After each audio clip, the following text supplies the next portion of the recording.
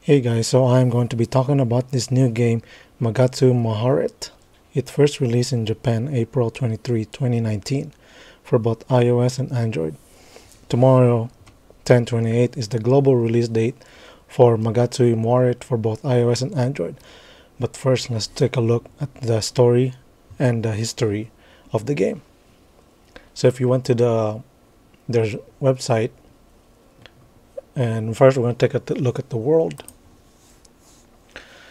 Several years later, regardless of race, in a harsh world under the threat of the light. There's the prehistory, the lost races, 294, Age of Empire, that's what the AE means. The Great Fire of the Lost Capital, Capital Shift. 295, Age of Empire, New Capital. 314, Age of Empire, 10 Lights. Prehistory. The lost races. In the distant past, before the Empire's history began, the world was once a melting pot of various races. However, once the light first fell, the world began to slowly but surely collapse. The once lively races were driven to a corner, lost the ability to resist the light, and were lost forever. Now only the ruins left by these lost races remain and lie sleeping across the world. So these are just some pictures. It looks pretty cool. It's like mythical. 294, Age of Empire. That's where the Age of Empire right here. The Great Fire of the Lost Capital, Capital Shift. The threat of the light, which had become a fairy tale in 294, Age of Empire. The Empire at the time caused a large fire which swallowed up the entire capital. The survivors looked for a safe haven once more, abandoned the capital they grew up in, and were forcefully moved to the new capital. This event, called the Great Fire of the Lost Capital, became a large stain on the history of the empire. 295, Age of Empire, New Capital. The land which became the new capital to the south of the lost capital were the plains called the water source of the empire. However, the people which arrived at the new capital were the forgotten children of the previous emperor, along with a population short of 5 million frail and weak citizens. The frail generation which were raised unaware of the threat of the light under the ground caused protection of the empire.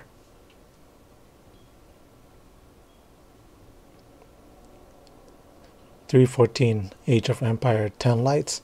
20 years after the Great Fire of the Lost Capital, 10 lights fell upon this unsuspecting world, silently depriving people of their lives. North of the new capital, where workers of charcoal reside, called the slums. Since the Great Fire, people who have lost their place have slowly drifted towards this area, increasing the population. Politics could not save those in poverty, and as if chasing something, the first light descended. So the light is bad, right? Is that what you're telling? Is that what you're saying? Because the 10 lights, where is it?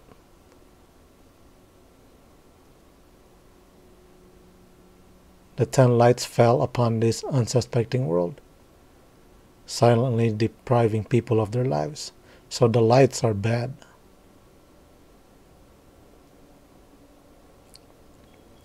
Yeah, that's definitely a slum looking. Even in real world, it looks like that. In places around the world. Retaliate against the fate of destruction, eliminate the threat of the light. So the light is bad. And the dark is what? Good? We'll find out. Recruit mobile corps members. It's going to be available for iOS and Apple. So let's look at the prologue.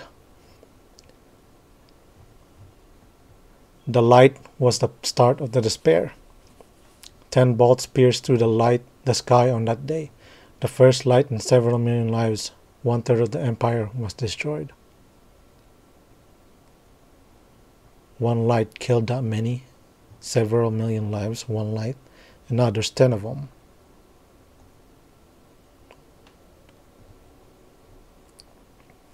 The prophecy's late garnet tablet foretells the beginning of the end for this world. The world which has been pierced by 10 lights, a world heading towards destruction. Wahreit. Wahreit. Did I say that right?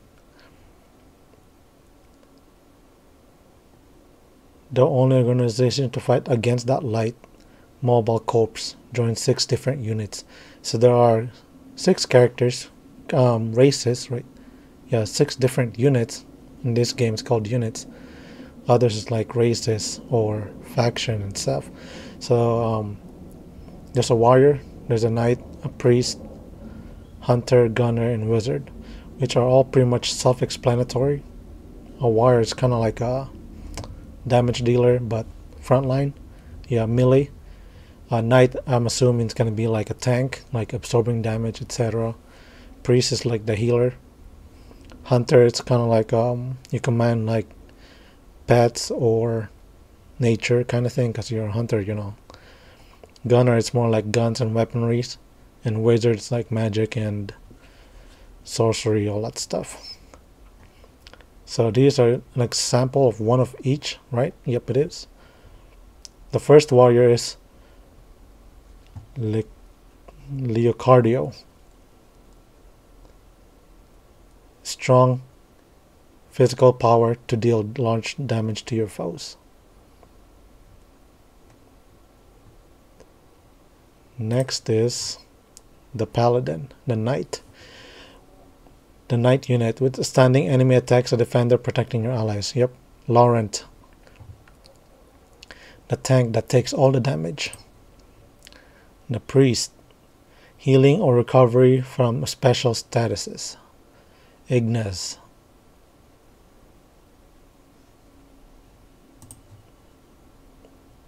Hunter, identifying enemy weak points and strengthen allies, directs the flow of battle to the advantage.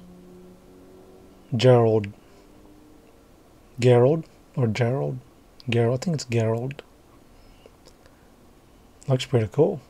It's one of those like anime from like Naruto, those shuriken.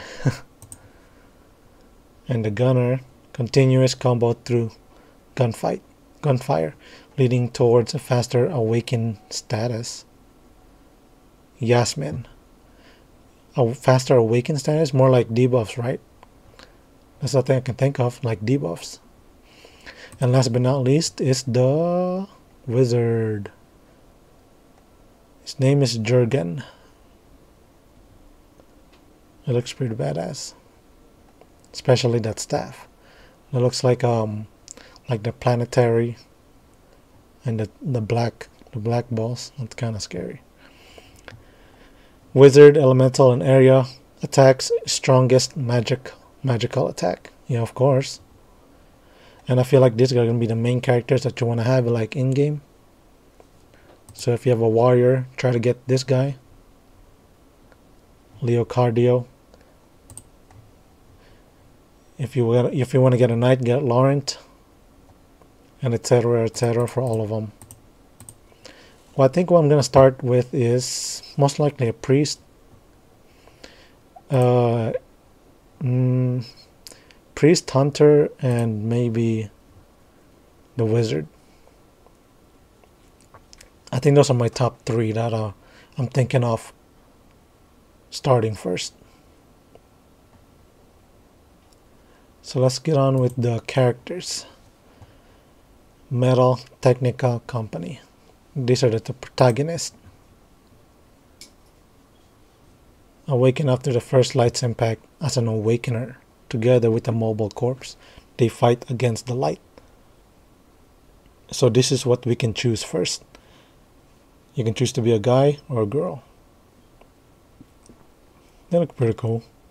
And of course they're blonde. And below them is the characters, the different units. So the warrior is Licardio, Laurent is the knight, Ignace is the priest, Gerald is the hunter, Yasmin is the gunner, Jorgen is the mage. Percy and Sadie, we don't know yet what they are. Percy, the same as the protagonist, and is the newest member of the Intelligence Bureau. A support role. All support roles. Probably like a priest or a mage or even a gunner. Because those are support roles. And maybe even a tank, but she doesn't look like a tank. More probably like debuffs. Or slow, you know, slow people or poison, etc. Is always bright and energetic, in charge of the brightening room, has a strong grasp of all the rumors across the empire, and is quite an information expert. So she gathers intel. Pretty cool. Here's some voices. Voice 2.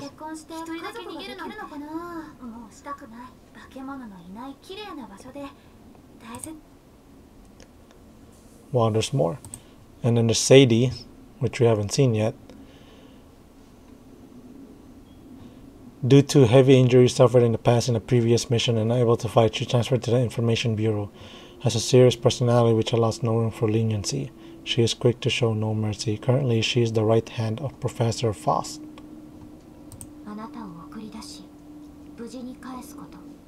Just the way they talk, it's kind of calming.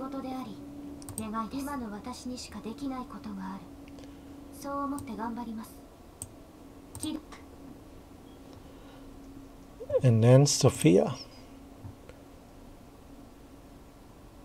Mawakop's Soul Research Bureau. Originally an orphan but recognized by her for her talents, was able to receive support and skip grades through the Empire's highest academic center and graduate at the top of her class. After graduating, she became the youngest person to enroll in Metal Technical Company and conducts her research every day. I wonder what character she's gonna be like. She looks like a support type. Mr. Magatsu. Hey, this is the character. This is the name of the game. So he must be very important. Or maybe that's their logo. Or their mascot. Mr. Magatsu. Mobile Corps Public Relations Department. Metal Technical Company's mascot character. Yeah, it's a mascot. I knew it. I just had a feeling. Born to artificial means via an egg of unknown origins. Professor Faust picked his name out of a lottery of several names. Okay, so it's just random. The three names combined were Michael, Galgali, Zarathustra. However, because it was too long, the first letter of the name was used and he became Mr. Magatsu. Magatsu. I'm not sure how I see Magatsu in that. The first letter of the name. Which name? There's three names. Okay, but anyways. And there's no voice though. And Faust.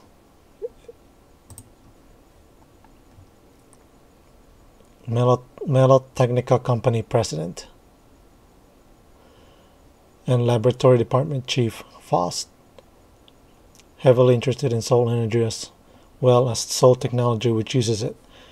Is a realist who pours his blood and sweat into his research and is not above inhuman actions for the sake of research. I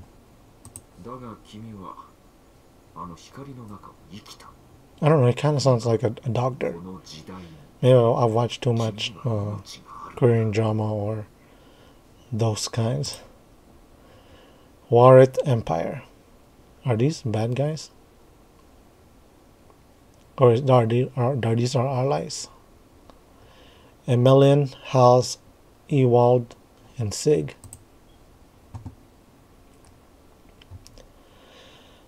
Emelian. Due to political reasons, she was appointed as the Emperor's henceforth since birthday, a natural-born noblewoman. She has never met the Emperor, but respects what she has heard about him. She has no complaints with the distance they have as partners. Was swallowed up when the first light descended and her fate was distorted. Let's hear her voice. I feel like I've heard that voice before. Next is, well, there's a lot. Hals. Assembly member Hals. A young yet quickly promoted politician, has a knack for politics and a large authority. Using his wisdom and gentle attitude, he has been able to steer the hearts of many. Also has the ruthlessness to discard anything for his conviction. Looks like he's young. He looks sophisticated.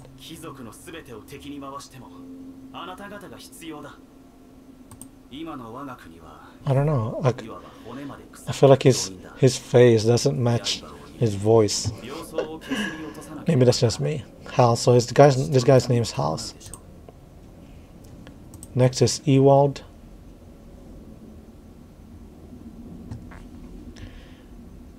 Cavaliers. Ewald, born in a noble family which had produced cavaliers for generations. He became a cavalier without any self-doubt. Despite his patriotic attitude and pride as a cavalier, he is arrogant and violent. Has had a one-sided love for Laurent for a long time and is never given a time of day. Let's hear his voice.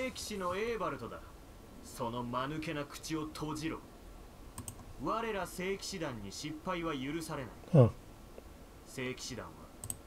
I don't know what to do with the voices.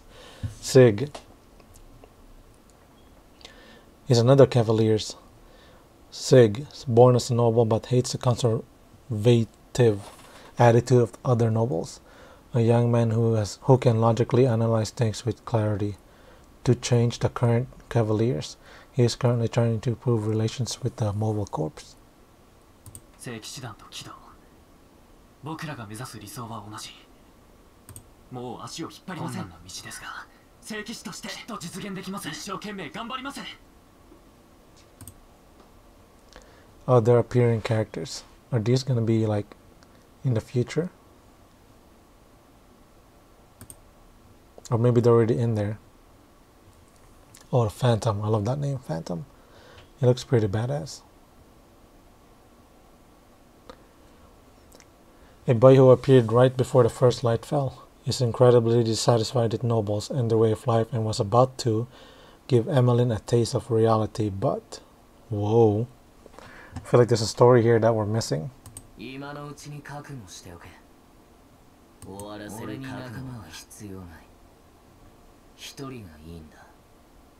This guy is interesting. Next is Steph. Shop employee. Mobile Corps operated shop's employee. Has a bright smile and a warm way of talking. Heals all the Corps member who sees her. There are also customers who run to the store just to see her smile. Yeah, she has a nice smile.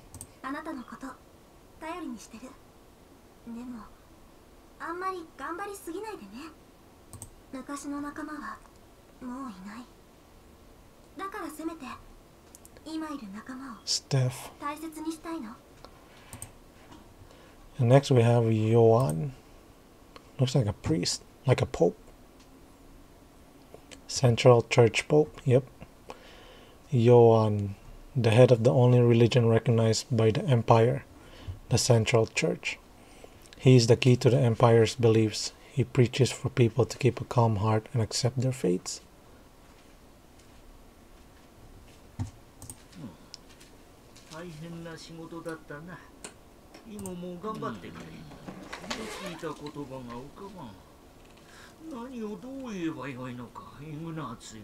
He definitely sounds like a pope. Next we have Hasi.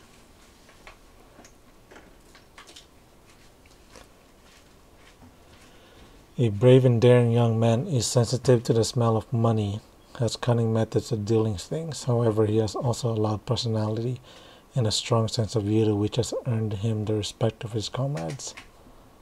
So he's like a gunner thief. He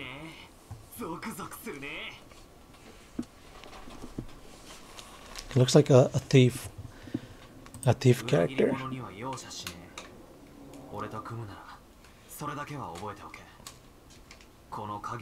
I don't know what they're saying, so I can't translate. Black robed man.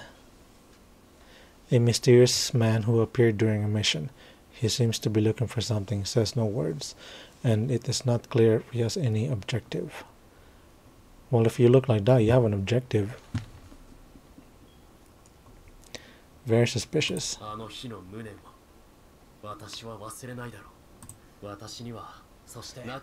If he doesn't say much, he sure does talk a lot.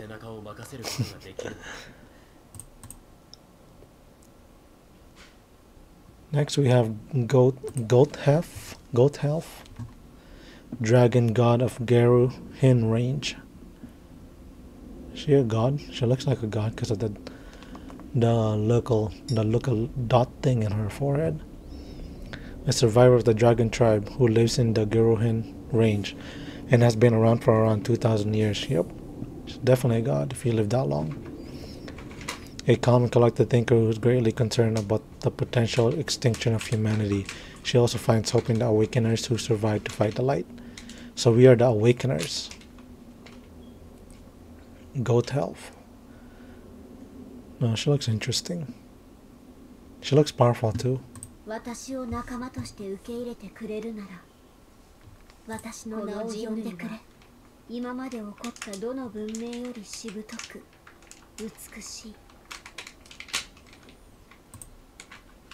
And last, is that our last one? Yep. Last but not least, Camille. A photographer. He's a news reporter. The Empire's hottest selling newspaper, Daily Sart's reporter. As a reporter, he has high cognition and problem-solving skills. They messed up problem-solving. A spelling. He works hard to spread the truth to the people. Camille.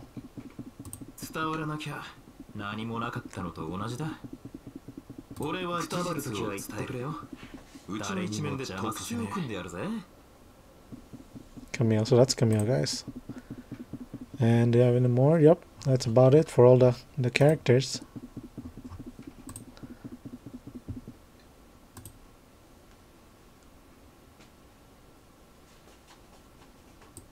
Did we do... Yep. And the system, we cannot see it yet. So yeah, guys, I am looking very excited. I'm very excited for tomorrow. Here's the release date, GMT +8. I'm not sure what what time zone is that, but here you can see it for yourself. The global server openings 10/28. So I'll hope I see you guys there. I'm definitely gonna be there. Hope you guys enjoyed this video. Like, comment, subscribe, and I'll see you tomorrow for the release of the global server. Peace.